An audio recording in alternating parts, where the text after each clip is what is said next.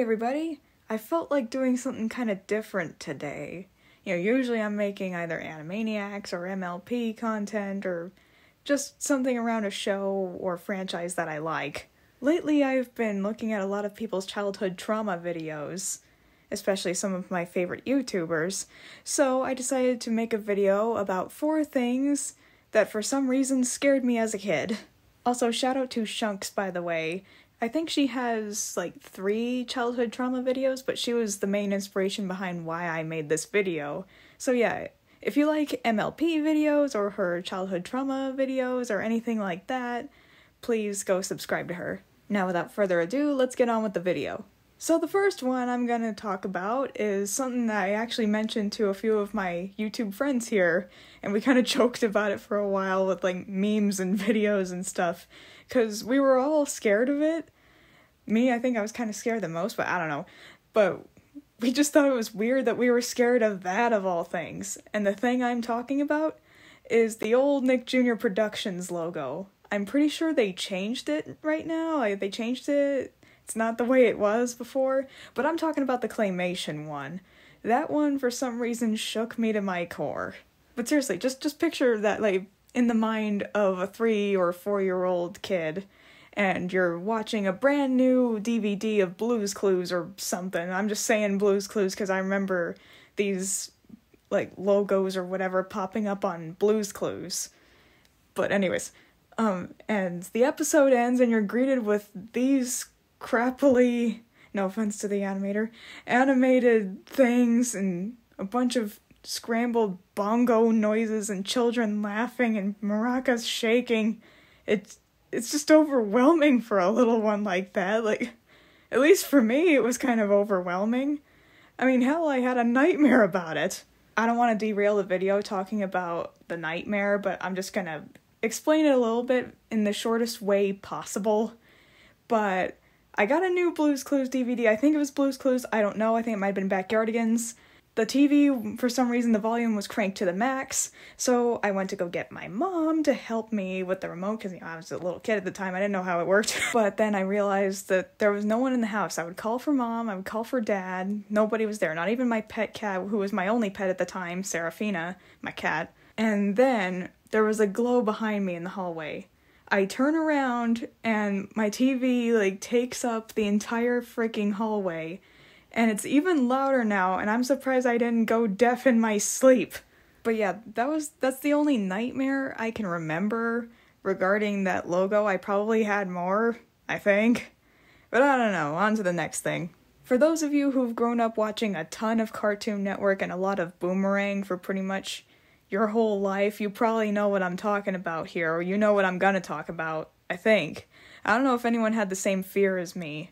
But there'd be these bumpers on the Boomerang network that would announce the next show, it could be Scooby-Doo, or the Flintstones, or, I don't know, Bugs Bunny, or Tom and Jerry, or something, Huckleberry Hound. But for some reason, these bumpers had to have, these creepy-looking toys. For example, if the Flintstones was coming up next, they'd have these, creepy wind-up dinosaurs with Barney and Fred on the back.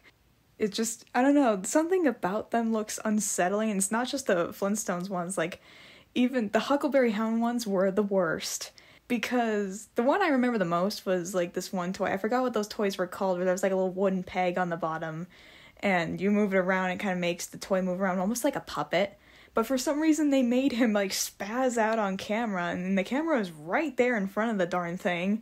And the music does not help either. The music almost sounds like he's coming after you. You probably know what I'm talking about, that da-dun, da-dun, da-dun, da-dun kind of thing. I feel like I should play a clip right now. Be warned that the video I'm about to show is pretty unsettling, so if you don't want to see anything like this, I suggest skipping past this part of the video. We now return to Huckleberry Hound on Boomerang from Cartoon Network. I literally had to screen record that with the volume down, because the music on there still unsettles me. It still puts a chill down my spine. I'm literally holding a Yakko plush right now. Anyways, on to the next one. This next one is about the movie theater, because when I was a kid, I saw a lot of movies when I was a kid, like Despicable Me, SpongeBob SquarePants Sponge Out of Water, Hotel Transylvania, Wreck-It Ralph, Inside Out, a lot of movies. For those of you who go to the Regal movie theater, if you have one wherever you live, you probably know what I'm talking about. I don't know if they still do it. I mean, I haven't gone to a Regal movie theater in a long time. I go to a different one now. But anyways, you just got your popcorn and some soda, and you're gonna sit down, and there's usually like some trailers or advertisements for some things. I remember I went frickin' insane in the theater when Equestria Girls was an advertisement before Hotel Transylvania. But anyways, getting off topic, the lights go dim in the room and then you're greeted to a black screen with like really dark gray text. And basically the text is telling you to turn off your phone and shut the hell up because everyone's trying to watch the movie and you gotta be courteous to everyone in the theater. That message goes out to you, ladies sitting next to my mom while we were trying to watch Inside Out. The thing that made it scary, or at least unsettling, wasn't the fact that it was just a black background with really dark gray text on it. It was the disembodied, almost robotic voice with this creepy piano music in the background with some slight robotic sounds, almost like computer noises, like something futuristic from a sci-fi film. I need to look it up on Google to see if anyone has posted it on YouTube. Holy crap, somebody found it, yes! Oh yeah, so I'm totally playing the clip, and again, if you find it unsettling or you just don't want to see it, please skip past this. Sprint asks you to please be quiet and courteous to others and silence your cell phones now.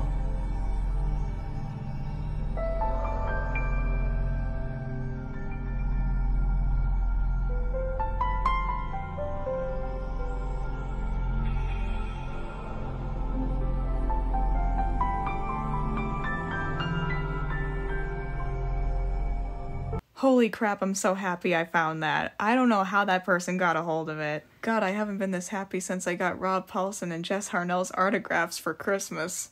But anyways, on to the next one. This final one is kind of embarrassing, but I'm gonna talk about it anyway, since it is something weird and it scared me as a kid. Now, where are my Madagascar fans at? Because that's what we're talking about for this last one. Where are my Madagascar fans at?